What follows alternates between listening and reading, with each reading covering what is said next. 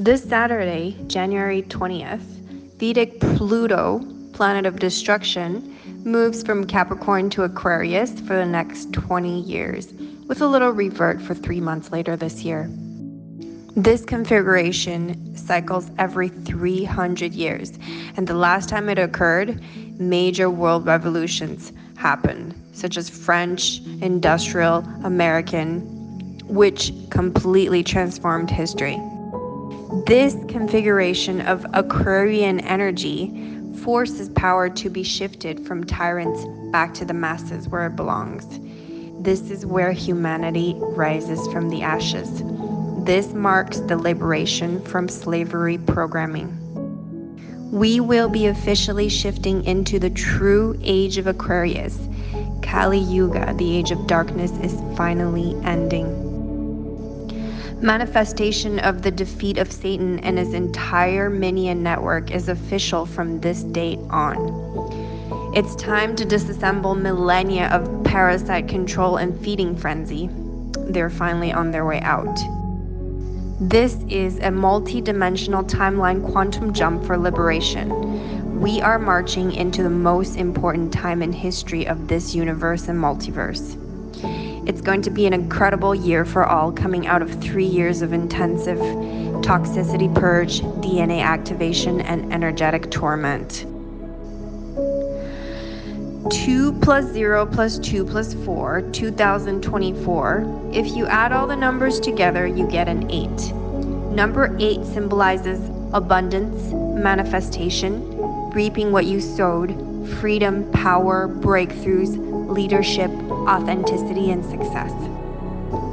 Soon to be the year of dragon on February 10th, the new moon, which is the most powerful and the only mystical sign of the Chinese zodiac. The dragon is known for its wisdom, resilience, depth, and untamed courage.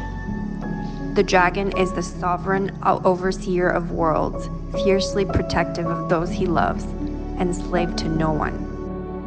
This is the year of the rise of the underdog, the rise of the divine masculine. Illumination, truth, light rises through the true servants of God. Divine masculine's awakening and coming into power, rising to take action, is fed by the elevation and awakening of their divine female counterpart. The divine feminine has many embodiments, Kali being one of them. This integration of her dark rage brings her into authenticity and power through death and rebirth, which also propels the male counterpart to wake up and rise. Note that the embodiment of Kali is necessary, as nasty and shocking as she may seem. It helps the divine feminine purge her people-pleasing tendencies and many, many insecurities. Female energy is yin and receptive. She is the master of spiritual navigation and a sacred connection. The masculine energy is the giver and the sun, the one to take action and carry out visions of the feminine. Whether he has met her or not, they subconsciously share a complementary mission. The divine masculine's energy is directly influenced by the inner ascension of their divine feminine counterpart. In other words, the female healing and taking her power back unavoidably influences her divine counterpart's spirit and evolution. The two exist as one energy field, one soul incarnated in 2 bodies, so their evolutions can never be separate. This is also why the male energy lags behind the spiritual ascension of the female.